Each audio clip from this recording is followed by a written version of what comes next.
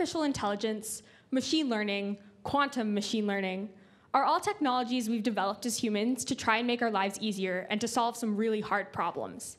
And as such, the rate of development of these exponential technologies has been, well, exponential.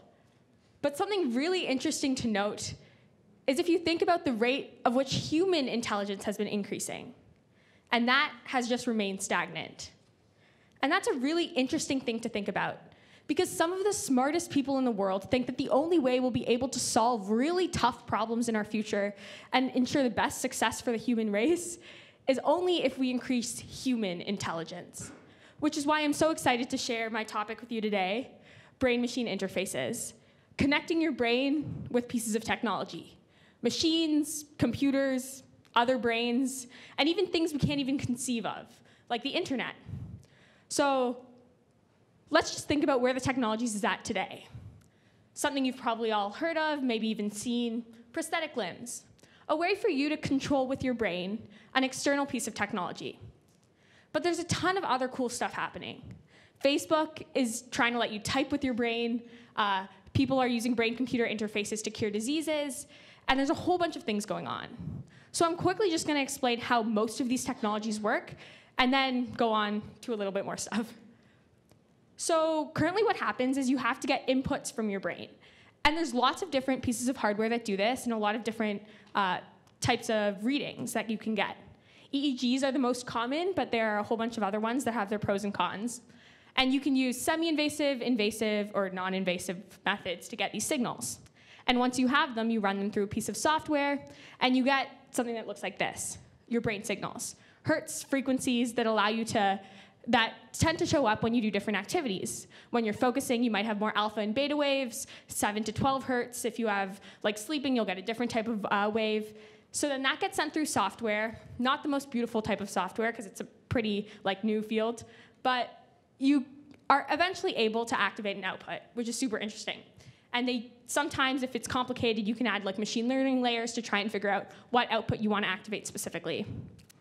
But there are 3 companies that are completely revolutionizing the way that this is trying to be done. So Neuralink by Elon Musk, Facebook, keeping a lot of stuff on the down low, but they're doing cool things, and Kernel. So Kernel CEO Brian Johnson sold Braintree to eBay for $800 million, and then now he's working on Kernel. So pretty much these 3 companies are in a race to develop the first neural interface to allow humans to communicate in completely different ways, because all 3 of these companies think that in the next 40 years, it'll totally be normal for everyone to have a brain chip in their brain, which is kind of interesting. So I spent a lot of nights reading research papers and learning more, and I was like, great, now I want to do something. So the first project I built was turning music on and off with my brain. I'm going to show you a video of that. Pretty much how it works is I stuck different electrodes on my face, and when I focused, it played a noise. Oh, is there no audio? 1.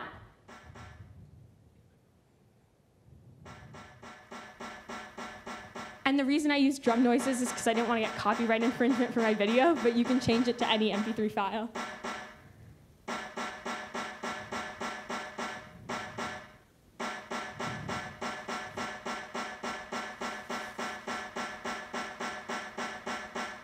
And now I've stopped focusing, and as you can see, now that I'm not focused, the drum sounds have stopped. And that's because I'm not focusing, and I can just do it one more time. So basically, that was the first project I built, and I was super happy because my hard work paid off into something kind of cool. And more recently, I was struggling with this for about like a long time, and I managed to control a remote control car with my brain. And so it kind of works in the same mechanism as the last one. So pretty much if you're focused, music turned on and off. This one, if you're focused, the car goes forward and stops if you're not focused. And then I use jaw clenching because jaw clenching causes a lot of noise in your EEG signals. And I actually used it in order to turn the car. So when I clenched my jaw, it would pick up as an EEG signal because it causes noise, and then it would turn the car. So I'll show you a quick snippet.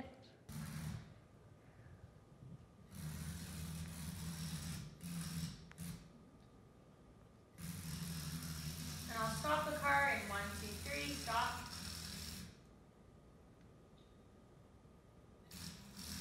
And now I'll make the car turn.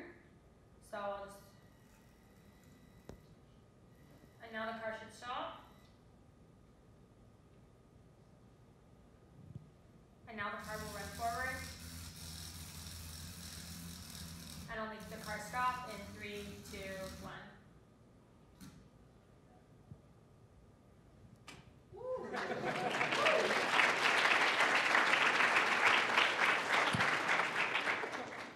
Thank you. So I struggled with that for a long time, so I was super happy when I finally figured it out. And I think the tech's really amazing. So yeah, I just stuck different electrodes on my face, processed through my computer, sent to an Arduino via Bluetooth, and the Arduino communicated with the remote control car. So, okay. Then I was like, okay, this is awesome. Brain-computer interfaces are sick. And I looked at the intersections between brain-computer interfaces and other exponential technologies. Because I thought to myself, okay, so in 40 years, let's say we all have brain chips that are helping us be smarter, more intelligent humans. That could be a big problem.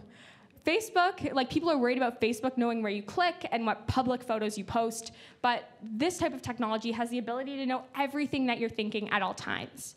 Humans are just data. We get paid for our jobs for providing outputs, which is just like our data. We get paid $50,000 a year, for example, for providing our information.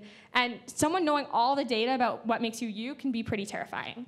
So I got really interested in blockchain, and I decided that blockchain was a cool linker that could be used in this field. And recently, I attended the Crypto Chicks hackathon, which was in this room, which was kind of funny. And I competed there, and I won the developer track for my project, which allowed me to put data on the blockchain, essentially. So you can't put like files on the blockchain, so I used IPFS, which is a distributed file sharing system. And the only way to access your file is if you get a hash. So the hash got sent to an Ethereum smart contract. So pretty much I put genetic data on the blockchain, but this can totally be applied to other things like brain-computer interfaces, which would allow you to share your data securely, get paid for it if you wish to, and be completely anonymous in the way your data is shared. So I think it's a pretty cool application that intersects directly with blockchain. And I just wanted to thank in like my journey, I've had a lot of cool companies and people support me, and they've totally made my experience and all of this completely awesome. And so my next steps would be virtual reality games, or I was thinking about it, I was like, if virtual reality is going to be a huge part of our future, there's no way we're going to be in a virtual world playing with a remote control like Xbox controller. Like, I can barely play Fortnite because it's too many buttons for me to understand.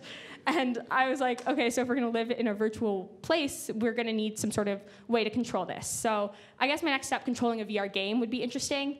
And then I had a call with the CEO of Kernel, which was one of the brain-computer interface companies I talked about. And so I'm in talks to go work with them in the summer in LA. So I'm super pumped about that because I'll actually get hands-on experience developing and working with some of the smartest people in the world in the brain-computer interface space. So I just think brain-computer interfaces is a super-duper cool technology that will completely change the way in which we live. And it's not extremely known about, yet the applications and possibilities for the future are totally like mind-blowing.